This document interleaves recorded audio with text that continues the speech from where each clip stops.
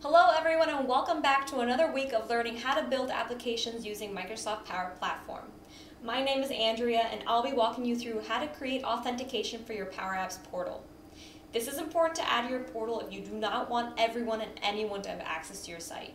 Redeeming an invitation code allows a registering visitor to be associated with an existing contact record that was prepared in advance for that visitor.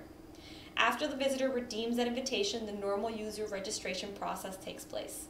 Thanks for following along. So the first thing you're going to do is navigate to make.powerapps.com, then navigate to Apps. Once you're there, travel to the Portal Management application, and this will take you to the Model-Driven app. Then from the left-hand side, you're going to navigate to Contacts. From here, you're going to create a new contact or select from an existing contact. Right now, we're going to create a new contact. I've created a new contact named Jane Doe, and now we're going to navigate to Invitations. We're going to select New, and we're going to type in Jane Doe's information here. I have added our Jane Doe, given her an expiration date for this invitation, and added an invitation code. This will be unique to her.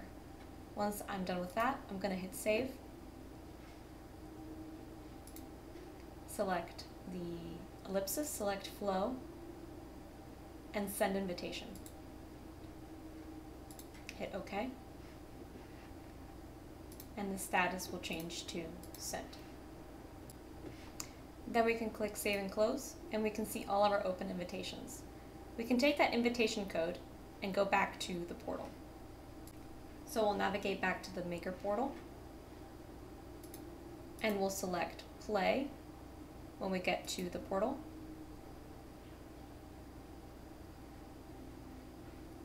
We can click on the sign in here, select Redeem Invitation, and type in our invitation code. Click Register, and this will automatically populate Jane's email.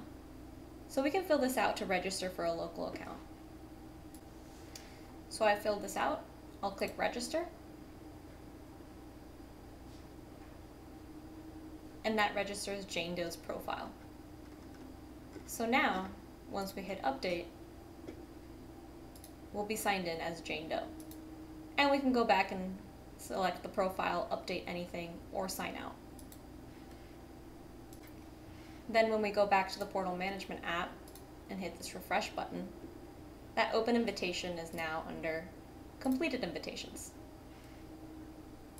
So that's it. That's all it takes. You have now successfully created an invitation for a contact within your environment. You can create as many invitations as you'd like. There are other ways to authenticate a user, including Azure AD or third-party logins like LinkedIn, Facebook, Google, and others. Thanks for watching.